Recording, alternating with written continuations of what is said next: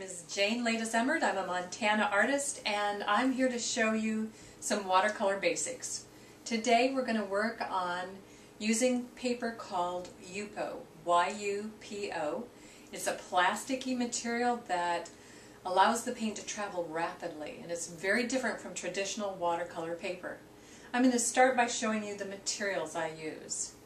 I choose a John Pike palette, and I take tubes of watercolor paint, squeeze them into the palette based on colors: yellows, reds, browns, greens, blues. So the warm side of your palette, the warm colors are on the left, the cooler colors are on the right. This is just a sponge. I use it for absorption, and I also use it for texturing. I like to be very portable. This is a brush holder from cheapjoes.com that allows me to carry and protect my brushes. In watercolors, there are two types of brushes. There are flats and there are rounds. I prefer the 1-inch flat with the long bristles on it. The rounds have the size of them on the side of the brush. This is a 2, it's a fine brush. This is a 10, and this is a 24-inch brush. Notice that there's a lot more bristle with the bigger numbers. These hold a lot more water, and you'll always try to start with your biggest brushes first and then work down to the details at the end. But you don't start and do a whole painting with a small brush.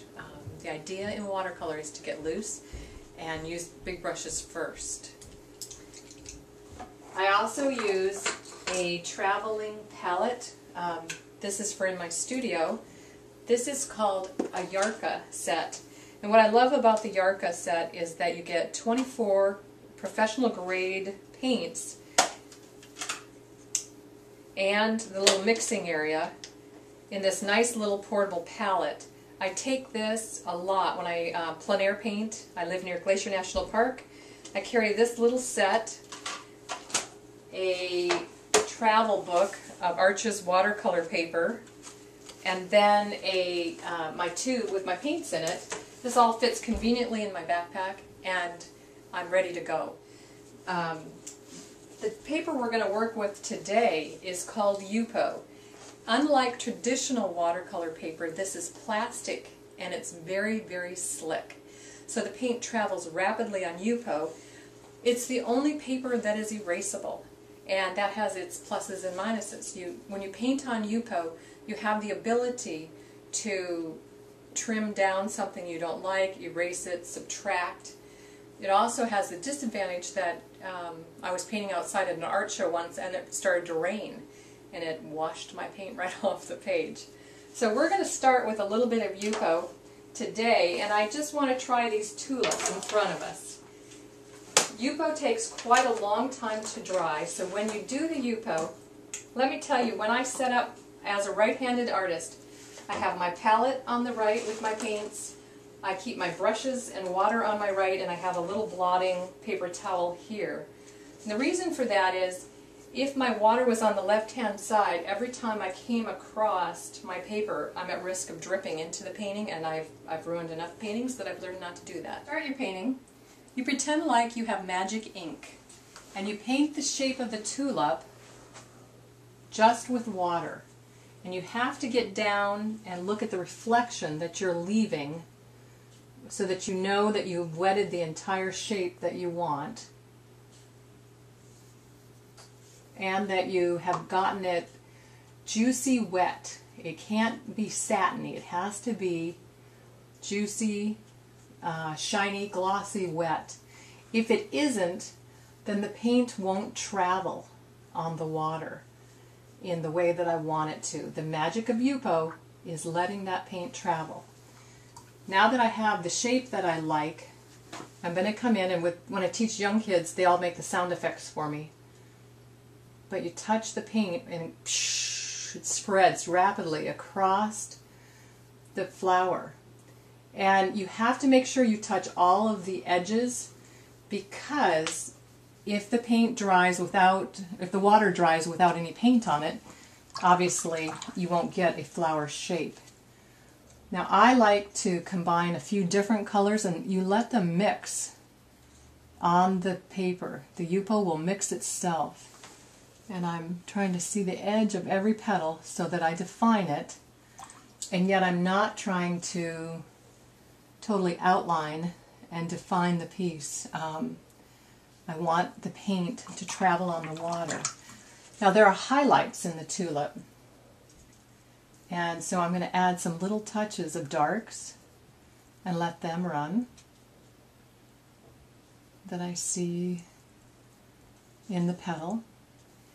And it will create, obviously the red and blue together will create some purples. And there's a little touch of yellow, some highlights in it.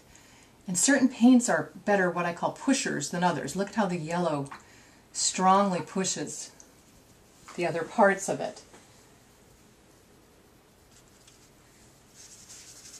While it is still nice and wet, I'm also going to come in and I'm going to create a stem. And I'm very careful that I touch just the edge of it. Anything I touch, I give it permission to run. When you paint a painting, if you can carry touches of your color, touches of the flower color into the leaves, it creates a continuity in the painting. So I'm actually going to put some pinks and some blues into my stem and leaves. And you'll see as it dries that it creates a sense of turning of the leaf or shadows.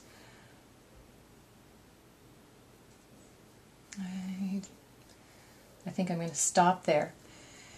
I have one spot that doesn't have a very good edge on it. So with a clean brush, I'm going to sneak in here and, oh, there's water there.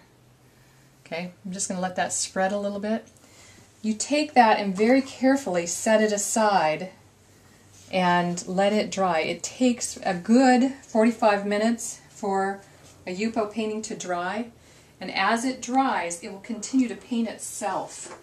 And that's the magic of Yupo. All right. What we're going to do in the next class is I'm going to teach you how to create a textured image that you play on the paper, let it dry, and then you'll come back in and see what is in the painting. What do you want to pull out of the texture that you created? Just like a wood carver sometimes will carve an eagle, and someone will say, well, how did you know to carve an eagle? And he'll say, it was in the wood.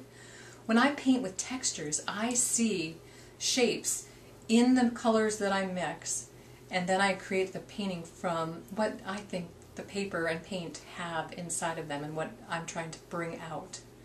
I'll be back with another demonstration next week. Thank you so much.